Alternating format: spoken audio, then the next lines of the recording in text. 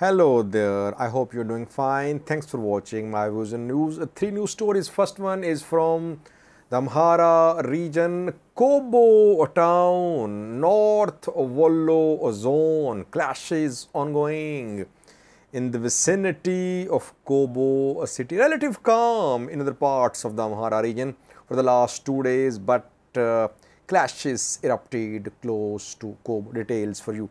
Second viewers, Tigray's parties, opposition parties, Alliance for Radical Change, a newly formed opposition alliance issued a statement today.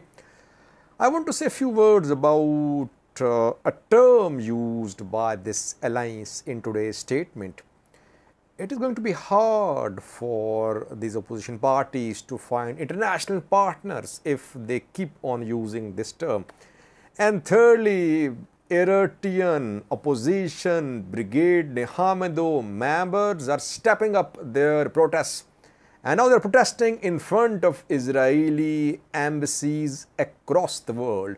Third protest in front of Israeli embassies in the past 3 to 4 days. Two were held today.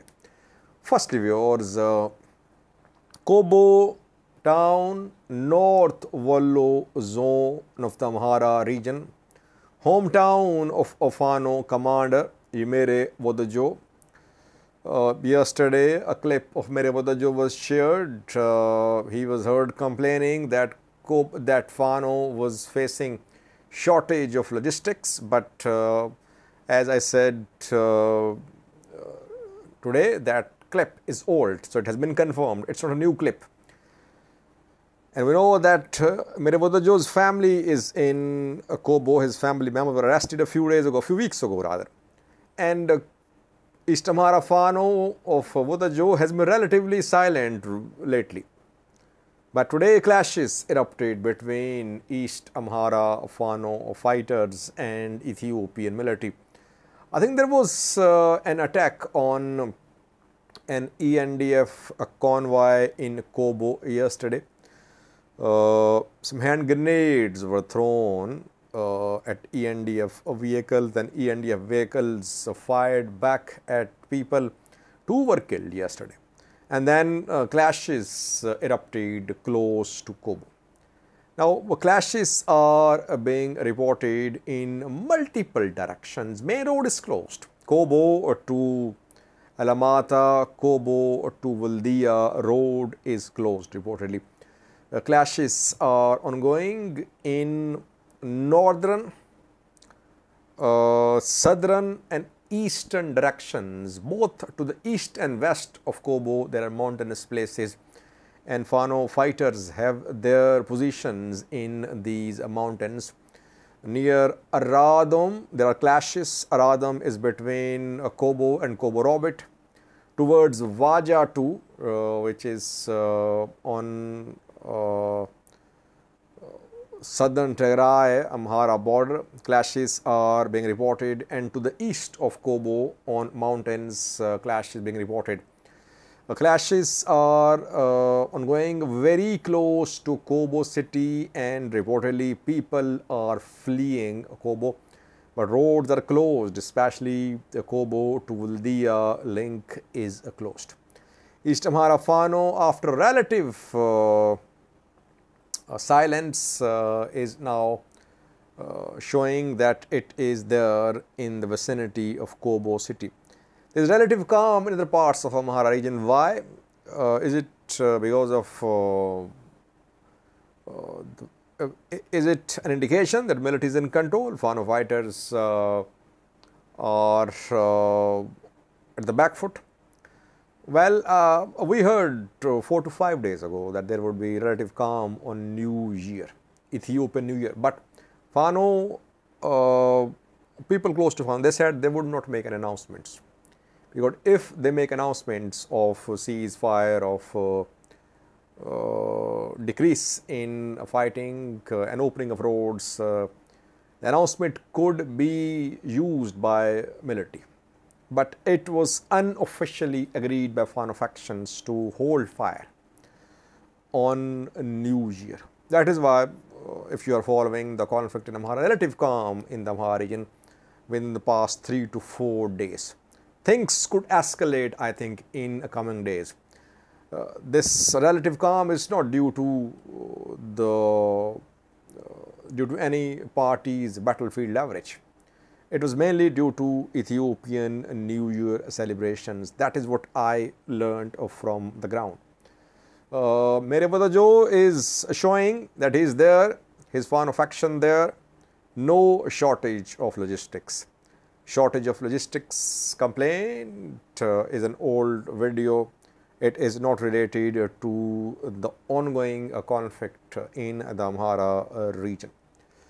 Secondly, viewers, the Tigray opposition parties formed an alliance a few days ago, and they announced to protest in Mekelle. More than a week ago, they were not allowed to protest. Their protest rally was attacked by security forces. Opposition members, workers were arrested, tortured, beaten. Later, they were released after a court granted them bail. Opposition party Salsevogene Beton Tigray Independence Party has formed Alliance for Radical Change. This Alliance for Radical Change issued a statement today saying that the struggle of opposition parties is not a one-day event. Struggle will continue. New schedule will be announced. New detailed statement will be issued soon. Opposition parties use the term nationalism today. That this struggle for Tigray nationalism will continue. Opposition parties thanked people and institutions in outside Ethiopia which condemned violence on opposition parties in Tigray. Now, Tigray nationalism is one of the terms used by opposition parties in today's statement. If these opposition parties raise the slogan of Tigray nation, of independence of Tigray, it would be difficult for these opposition parties to get allies in international community.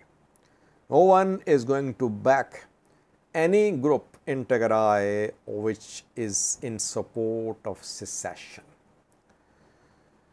And these opposition parties have gained sympathy from diaspora community, from human rights organizations, from some Ethiopian parties too, because of their democratic right to protest in Mekelle. But if they start calling for an independent Tigray country, it would be difficult for them to get this type of support. Yes, Tigray diaspora community was overwhelmingly supportive of a Tigray independent country. But this diaspora community was supportive of TDF, Tigray Defense Force. In Pretoria deal, TPLF agreed to dismantle Tigray Defense Force, and TPLF agreed to give up its demand or future demand for secession. That is what PM Abiy said a few days ago at a parliament meeting. So there is no question of Tigray parties demanding independence. These opposition parties can get allies. They can get local support, national support, regional support, international support if they struggle against TPLF. But if they want to struggle for an independent Tigray, they'll be facing difficulties. They'll be losing allies.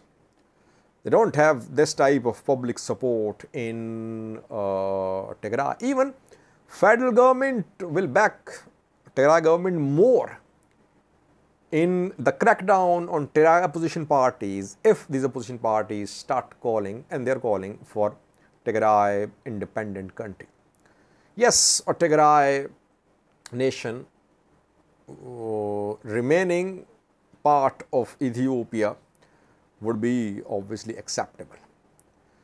But if by Tigray nationalism they mean that Tigray should be a separate country and they are struggling for that, they'll be in a difficult position, I think. TPLF will get TPLF will get federal government support in crackdown on opposition parties. Let's see what opposition parties announce about the second phase of its struggle. Thirdly, viewers, Eritrea, Brigade Nhamedu opposition group members are now protesting in front of Eritrean embassies across the world. The protests are being held in response to what happened in Tel Aviv, Israel, where in a clash between Eritrean pro-government and opposition groups, dozens were injured after that Israeli government arrested people from both sides and it started a trial to deport Eritreans. Case is being heard at a court in Israel. Some opposition Brigade Nhamedu members have been released, others are in custody. No decision will be made by the judge in Israel. The protests are being held by Brigade Nhamedu members against the Eritrean embassy in Tel Aviv, Israel. 3 protests so far. First one was held in London in front of Eritrean embassy by Brigade Nhamedu members 3 to 4 days ago. Today 2 protests. One was held in Canada, Ottawa, in front of Eritrean embassy. Second one was held in the Netherlands, again in front of Eritrean embassy by Brigade Nhamedu members. Brigade Nhamedu members are demanding closure of Eritrean embassy in Israel. They are demanding deportation of pro-government Eritrean community in Israel. They are demanding the release of Brigade Nhamedu members who are still in custody of you in Israel. So, it seems to be the start of second phase of Brigade Nhamedu member struggle. First phase was to close Eritrean government-backed festivals programs organized in Europe, America, Canada, and we saw that these opposition members by force closed these festivals. Festivals were attacked in Europe, Israel, Canada, America. Now second phase is starting. Protests now in front of Eritrean embassies. I think these protests will continue and you'll see these Brigade Nhamedu members to challenge the presence of Eritrean embassies in Europe and America. They'll try to close these embassies, and Eritrean pro-government churches which are in Europe, Canada, America could be targeted to by opposition members. Targeted means protests could be held in front of these churches too. So any institution, Eritrean institution which is affiliated with the Eritrean government, whether it's based in Europe or in North America, is going to be targeted by opposition members. They'll conduct protests there, they'll try to forcibly close these institutions. Let's see how Western governments respond to Brigade Nhamedu members' new activity. So far, it is protesting in front of embassies, peaceful protests so far. Thank you for watching.